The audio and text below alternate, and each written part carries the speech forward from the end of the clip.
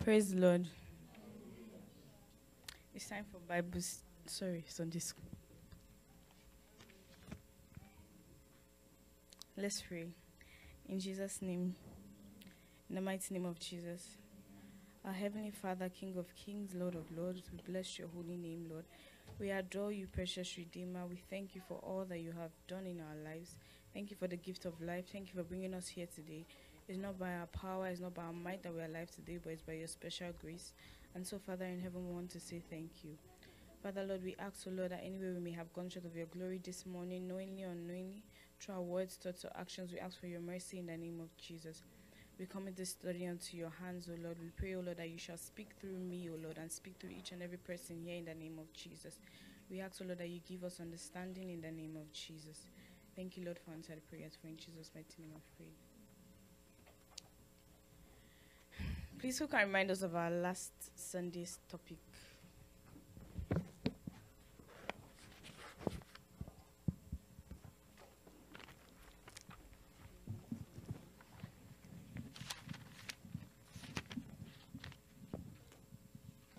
Anyone? Students? I can call, right? I'm permitted to call anybody. Trifina, please, what was our last Sunday's topic? The Christian entrepreneur. Thank you. Let's clap for her. So, who is a Christian entrepreneur?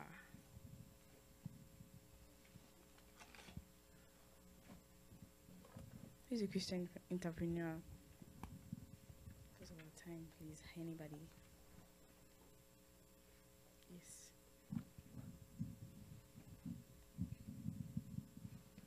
So, personally, I believe that there's a thin line that separates the church from the world. So, unlike other entrepreneurs out there, a Christian entrepreneur is a person, let us say, that is into business, but his sole purpose is to use his business, just like what is expected of the life of a believer, to bring glory to the name of God, basically. Thank you. Please, let's clap for him. Thank you. So, last week we talked about the Christian entrepreneur, and then we also gave examples of people in the Bible that were entrepreneurs: Abraham, Jacob, Peter, different things that they did. And then we also gave characteristics of an ideal entrepreneur. You have to have the ability to recognize an opportunity, desire for independence. You want to be independent. You have to be self-confident, because if you're not self-confident, people will ride on you. You have to be willing to take a risk, because if you decide not to take the risk and then at the end you're not achieving anything, because if you're taking the risk, you may fail, but at least you know that, oh, you can do it a different way and get it. But then if you're saying you don't want to take the risk, then you're not going to go anywhere. Praise the Lord. So today we are talking about running businesses as Christians, running a business as a Christian. And our Bible passage is taken from Psalms 37, verse 3 to 9. But before we get there, let's just do our memory verse. Our memory verse is taken from 2 Timothy chapter 2, verse 19. Please, if the media would help me put it on the screen. 2 Timothy 2, verse 19. Oh, it's also in our manuals. So if everybody should join me to read 3, 2, 1, go. Nevertheless, the foundation of God standeth sure, having this seal, the Lord knoweth them that are his, and let everyone that nameth the name of the Christ depart from iniquity. Praise the Lord.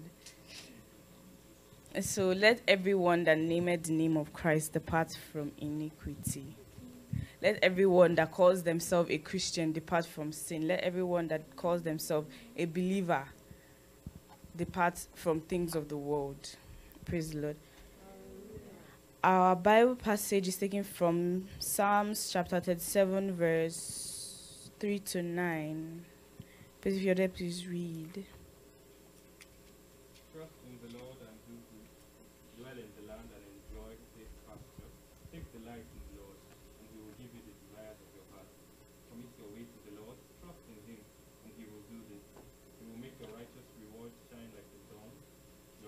salvation like the noonday sun. Stay before the Lord and wait patiently for him. Do not fret when people succeed in their ways, when they carry out their wicked schemes. Refrain from anger and turn from wrath. Do not fret, cleave only to evil. For those who are evil will be destroyed. For those who hope in the Lord will inherit the land. Praise the Lord. So from that passage, we can see trusting on the Lord, committing your ways to the Lord, and he would help you, he will establish you. And then from verse 7, it says, rest in the Lord and wait patiently for him. Do not fear because of him who prospers in his way, because of the man who brings wicked schemes to pass. Cease from anger and forsake wrath. So do not fear because of him who prospers in his way. The people of this world that are using different means to make their businesses work, we shouldn't be concerned about them. We shouldn't be idolizing them, basically. You shouldn't, okay, because yes, this person's way is working, so let me just follow their way. It says in verse 9, for the evildoers shall be cut off, but those who wait on the Lord, they shall inherit the earth. He also says in, I think, Isaiah 40 verse 31, wait on the Lord and he will renew your strength. So even if you're saying that your business is not having products, is not being productive, or it's very, very small, you have to still wait on the Lord because he will renew your strength. He is still going to make you successful. There was something that our choir mistress said yesterday, that God does not owe anybody. He has seen how you're struggling or how you have struggled, and then in the end, he will pay you back. He will give you everything that you need, and your joy will be full. Praise the Lord. So wait on the Lord, and you shall inherit the earth. Think about it.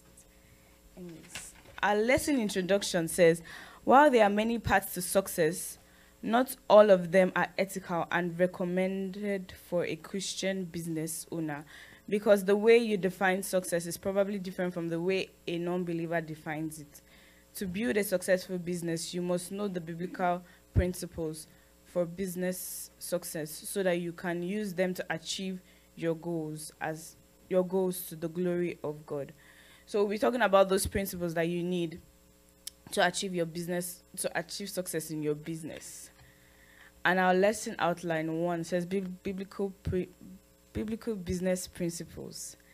The principle number 1, I want you guys to take notes because there are 9 principles and we are going to be looking into them. So principle number 1 says God owns it all. He owns it all.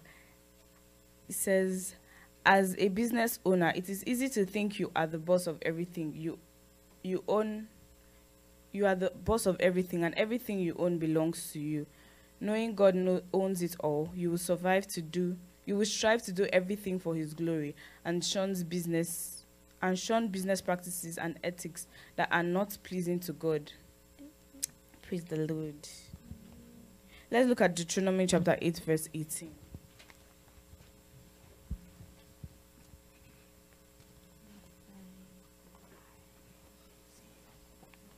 If you're there, please read.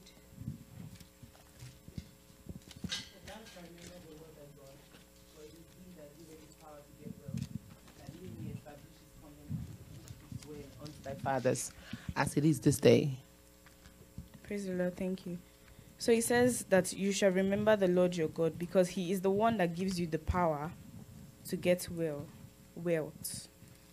Am I right? Sorry, I haven't found it yet. Yes, remember the Lord your God, for it is he who gives you the power to get wealth, that he may establish his covenant, which he swore to your fathers, as it is this day. So, from the Bible, we can see now it is God that gives us the power to get wealth. So if God does not want us to get wealthy, we wouldn't be wealthy. So we should realize that it is God that owns everything. He's the owner of the universe. He literally made this world. So anything he wants, anything he decides, he can do it. Anything he wants, he will do it. So we shouldn't the business is mine and everything. Everything that proceeds from that business, because it is God that gave it to you. He deserves everything that comes from that business, basically. So when you have that mindset, you know that everything you're doing in that business is for the glory of God and not for your glory, not for your own profit, but also to glorify God.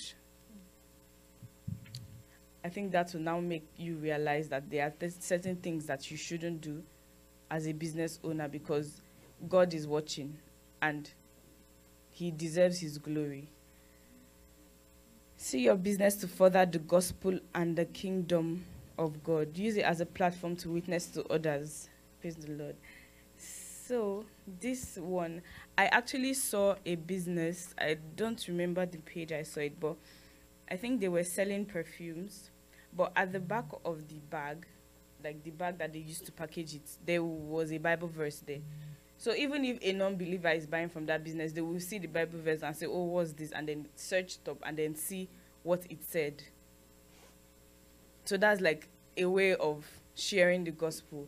It could have even been like different Bible verses, but that's a way of sharing the gospel. Because when people see something, they want to be curious to know what it is and know what it says. And then when they go into that place, they can eventually find Christ.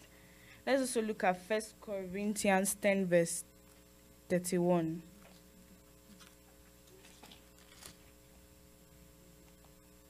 It says, therefore, whether you eat or drink or whatever you do, do all to the glory of God. So whatever you're doing, do it for the glory of God. Whether you're walking, whether you're sitting, whatever you're doing, do it for the glory of God. Praise the Lord. Principle number 2, add value. We should create products and services that we would gladly purchase ourselves because they go overboard. They go over and beyond high standards. Praise the Lord. So, you should add value to your business. If you're doing something and then you're seeing that this is not even something that you would want, this is not something that you would enjoy, then you shouldn't be doing it. Because it's just like preaching the gospel now and then not practicing it. Saying, oh, do this and do that, and then you're not doing it. So whatever business that you're doing, you should be able to say, oh yes, I actually want this thing. It's a very, very good product. It's a very, very good business, and then it is beneficial to both me and then other people around. Let's look at Romans 12, verse 11.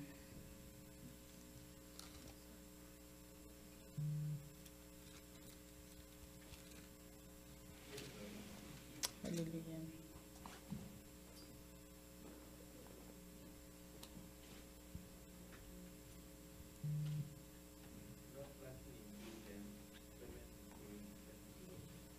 Not lagging in diligence. So you should be diligent in what you're doing, your business. You shouldn't just say, oh, let it just be there. You have to put every effort you can, every strength in your being to make it worth it, to make your business worth it, to make your business stand out. It says, being excellent at what you do is a fantastic way to honor God and to love our neighbors. Do unto others as you want them to do to you. So if you're doing something and then you know that this is not how you would want to receive it, this is not how you would like it to be, then you shouldn't be doing it, because do unto others as you want them to do to you in Matthew 7:12. Principle number 3, act and work hard. Do not just talk about starting a business or changing your current marketing strategy. Act. So you can talk and talk and talk, but if you're not doing anything, you're not going anywhere. It says faith without work is dead. So even if you are believing and then you're saying, oh yes, this is what I want to be, this is where I want to be at, you have to make actions. You have to do things to get to where you want to be. You have to be intentional. Also, do not just complain about something when it is not working well. Go and fix it. If you're trying to reach financial independence through starting a business, work hard. Working hard will help propel you towards that. Let's just look at Proverbs 12, verse 24. If you're there, please read.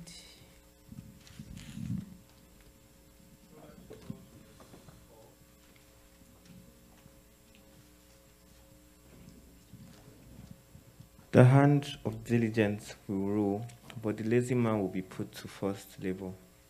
So you have to be diligent. Again, another place where the Bible is making mention of being diligent. If you're saying, oh, this thing is not working, you have to make intentional steps to fix it. And if you decide to be lazy about it, you'll be put to forced labor. So the hand of the diligent will rule, no matter what. Another Bible verse, Proverbs chapter 10, verse 4.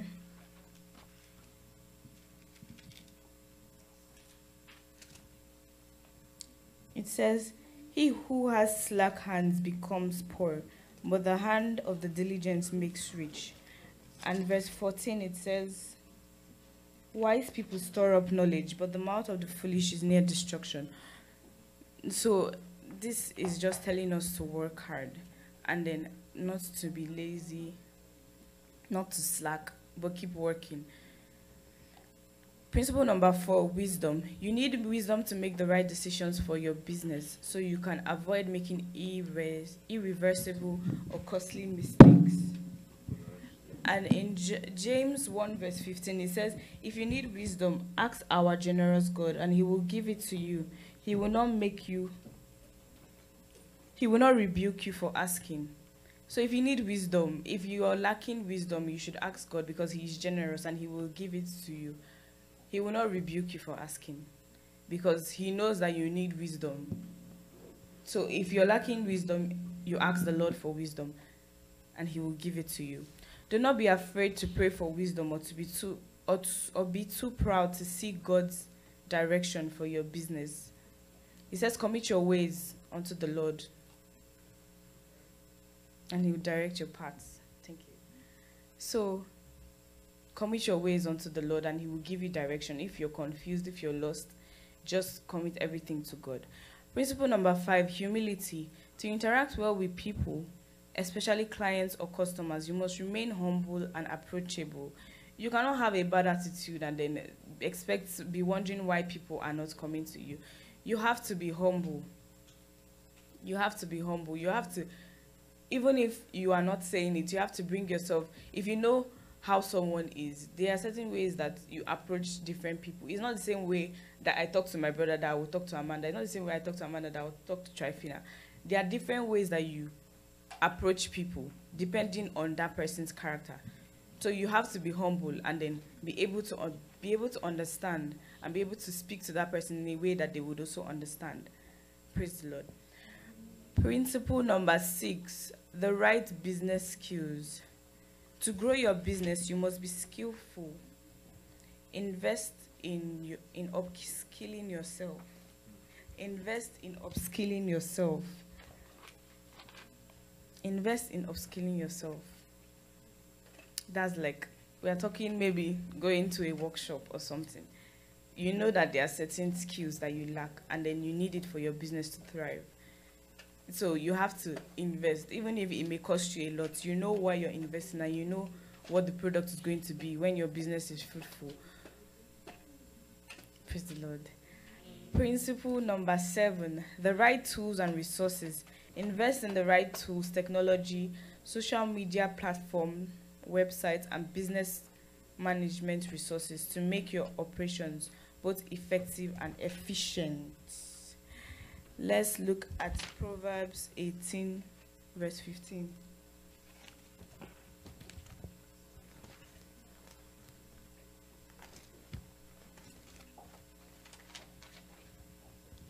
It says, the heart of the prudent acquires knowledge, and the ear of the wise seeks knowledge. So there are times that there are some people that are so proud that they know that, oh, this is a problem that I have, and this is something that I'm lacking. But then asking for help is a problem. So we have to be able to ask for help. We have to be able to seek help and also invest in it. Like I said, it may cost you a lot, but you know why you're investing. You have to build yourself skillfully. Getting the right tools and resources, it may be costly, but God will provide. Principle number 8, make money honestly. Do not cheat, lie to, or scam people out of their money. Build up your business on integrity rather than illicit gains. Taking a look at Proverbs 13, verse 11, it says, wealth gained by dishonesty will diminish, but he who gathers by labor will increase. So, for example now, if, let's say, I know that somebody, how will I put it? Okay, there are two different categories of people now.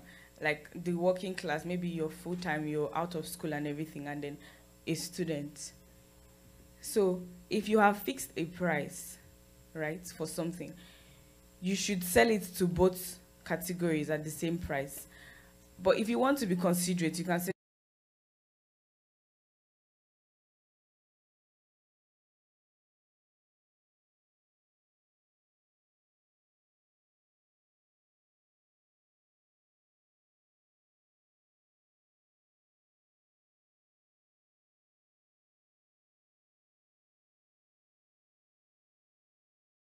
business owners beware. Do not allow your business to become your idol. Do not allow your business to become your idol.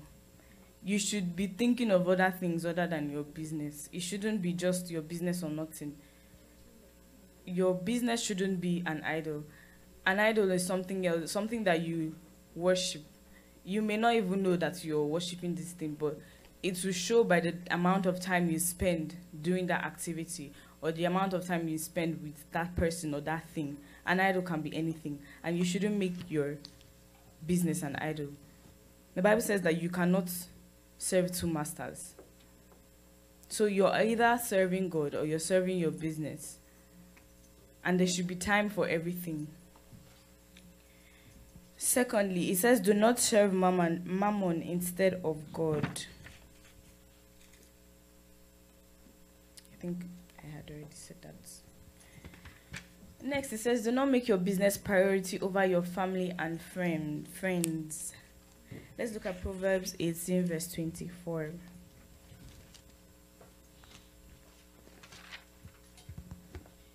It says, a man who has friends must himself be friendly, but there is a friend who sticks closer than a brother. A man who has friends must himself be friendly.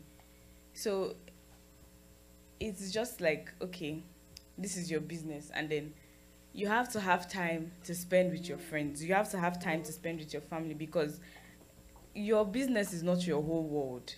You still have a life to live outside of that business. You still have everything ahead of you. You still have relationships to form, because even the friendships that you form, you don't know how helpful it will be for you in the future. So do never prioritize your family or your friend. Sorry, never prioritize your business over your family or your friends or reasonable relationships. Do not jeopardize your health because of your business. There are people that would be sick and still say, they know that they are very, very sick, and they would still say, oh, I cannot not do my business. If you die, who will run the business? You cannot say, oh, I'm sick, but you have a business to run. Good and fine, take care of yourself. Because if you're dead, there's no point of the business. The business is not following you to the grave. It's not following you anywhere. Do not neglect the worship of God for your business. Do not neglect the worship of God for your business.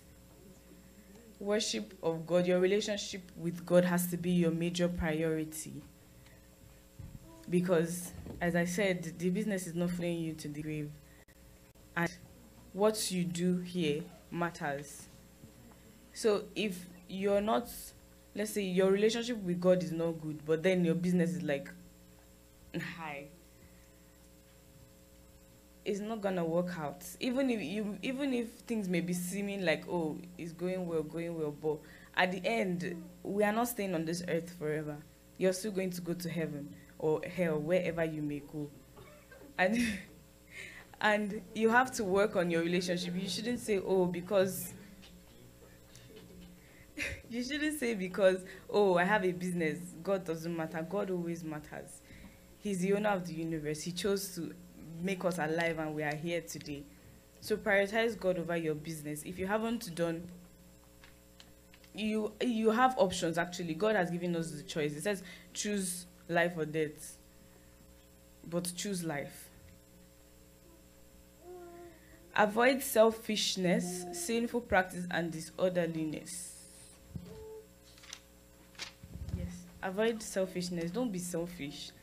It's just like, oh, donating to charity, and then you're like, oh, this money, I have already planned to do something with it. But like, even at that, you have to like be considerate of other people, like people that don't have food, people that don't have time. I say time. People that don't have food, people that don't have clothes. If you have things to give to them, you have a business, for, there are certain amenities. Okay, you can start up a business now to producing clothes or selling clothes, and then you know that there are people that don't have clothes.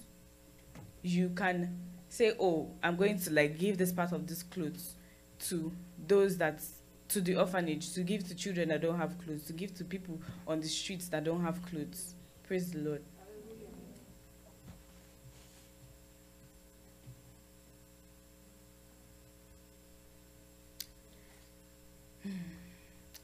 So we've come to the end of our Sunday school.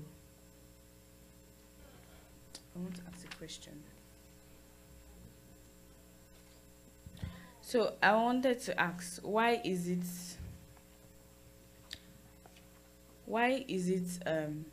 important to not jeopardize your health because of your business?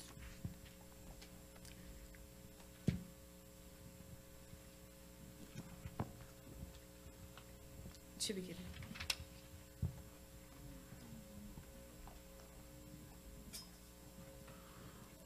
Praise the Lord. Hallelujah. So, because as you said, you cannot run a business in the grave. The business does not follow you, and it's like, because everything in this world, like everything you have, stops at the grave. Then from there, it has no meaning in your life. No one is going to come to you every morning and be like, okay, I want to do this in your business. I need your permission. So without you, the business will run. So it does not. Let me just stop it there. So yeah, you cannot run something if you're not alive. It makes no sense. Praise the Lord. Hallelujah. Thank you.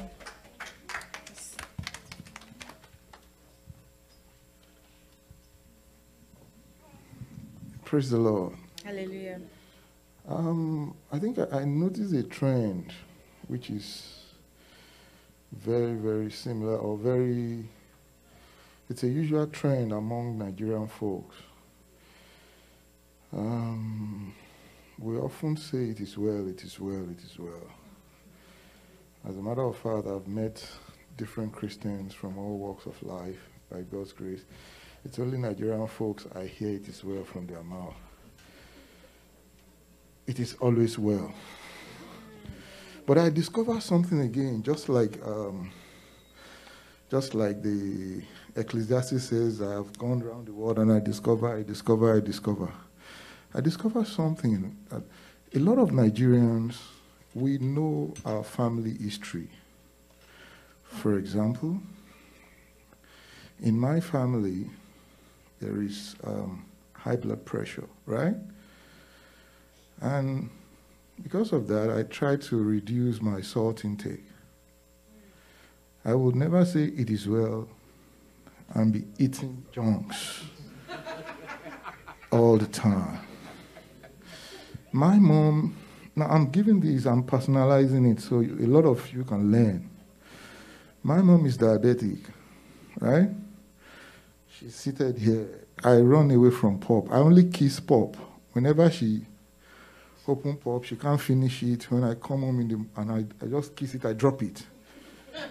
And I've been trusting in God to help me not to kiss pop again.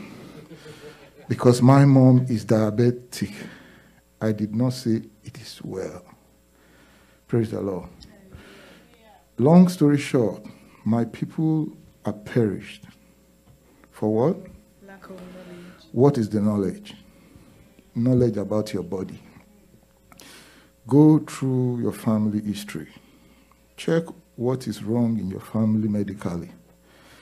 Stay away from risk factors. it is always well. Praise the Lord. Look at the general overseer. How old is he? He's looking younger than me. My head is bald. Do you know why? Because he's always detoxifying his body. He's always fasting. He's giving to life of. You never see him taking ice cream, taking cheeseburger, eating. You understand? So let us learn go through your family history, go check what is going on in your parents' body, right? We know it is well, but check what is inside of you. Know your knowledge, knowledge about your body, and stay away from triggers.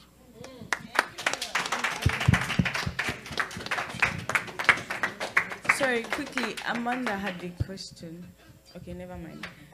So, thank you very much for everyone that contributed. My people perish for lack of knowledge. You should know what is wrong with anybody in your family, and then every other thing. Praise the Lord. Another thing I wanted to add: as being a Christian, you cannot separate your business from your life, from your Christianity, because being a Christian is a lifestyle. You cannot say, "Oh, this is business. Leave God out of it." You can't do that. So, God first, then your business. Christians need to take lead and build the next Amazon, Google, Facebook, and Microsoft.